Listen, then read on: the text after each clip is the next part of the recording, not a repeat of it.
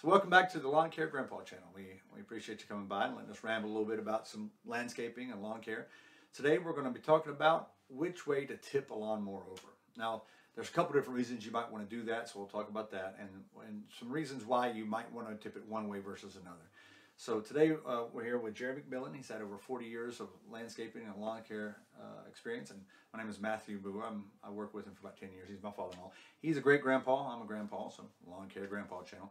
So if you have any questions you would like answered, leave them down in the comments below and we'll get to them. But today we're going to talk about tipping over a lawnmower. So now we're going to talk about something that might seem absurd, but people have tried it, I guess. Can you tip over a riding lawnmower, or should you? Actually, there's a lot of businesses that are working on. You'll see that you can raise it up and get underneath it, but the way you'll do it is always raise it up from the front. The motor is designed that way so that it can be down and it won't hurt the engine. So you raise it from the front. Okay, so if you need to get to the blades, the mower, or anything, you raise it, you don't tip it. Right.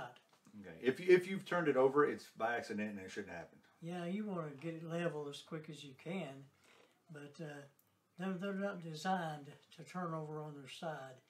A lot of mowers are designed to tip a certain way, and usually if it's a lawn mower that throws grass out the side that it throws grass out of is the side you want to bring up. Okay, you want to lift that side. Right. Okay. And I've had some push mowers, and most of them will be raised from the front. Wherever the spark plug is, it'll show you that side should be up. Okay. Because you don't want oil or gas to get into the cylinder. Okay. You'll have one hard to start. It'll foul out the plug. So you want to make sure that the spark plug area is up. Okay.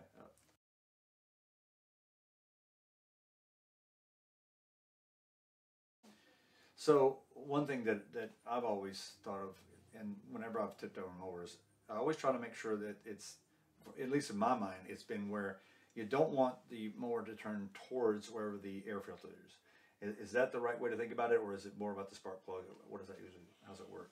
I think that probably that way is, you don't want to go either one of those ways if you have a choice. You want to raise the area of the plug up, and it won't likely be the plug on the side. It won't likely. I don't think I can think of one right off. So probably the spark plug area is in the front, or raise it up in the front. Okay. If you turn it over on either side, it'll probably be wrong. Okay. Well, what about you put the wrong kind of gas in there, you panic, you're in your driveway, you turn it over to get the gas out.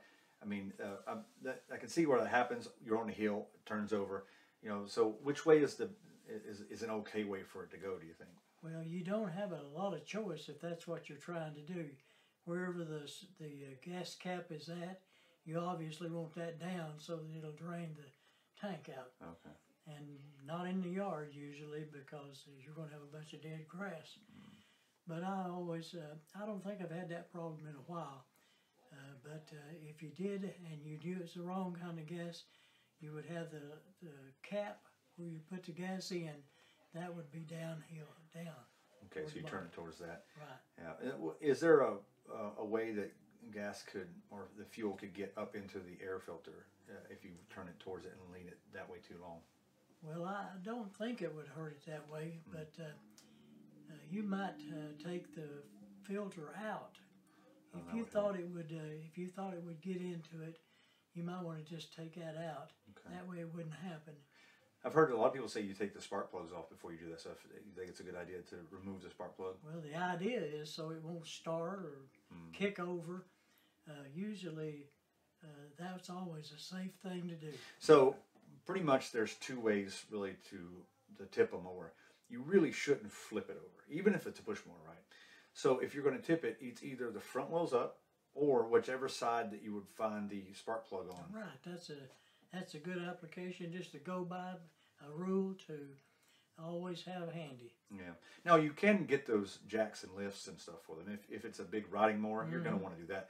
But we're talking about a push mower. You can just push down on the handle, prop it up, or sideways a bit, as long as the spark plug's coming up, and then prop it up, right? Right. If it's a riding lawnmower, you'll always be much better off raising it in the front. That allows you to sit on a stool if you want to and work on it. Yeah, and like, because a lot of times you got to get the blades off to sharpen them, all that kind of stuff. So as long as you're tipping it up, the spark plug's up, or if it's riding lawnmower, you're raising it. Right, that's my thing. Okay. Well, we appreciate you coming by and letting us ramble some more about landscaping and lawn care. We enjoy talking about it, and we enjoy answering questions. So if you have any questions, leave them in the comments below. Click like and subscribe, and that way it'll help us out, help us bring some more videos to you.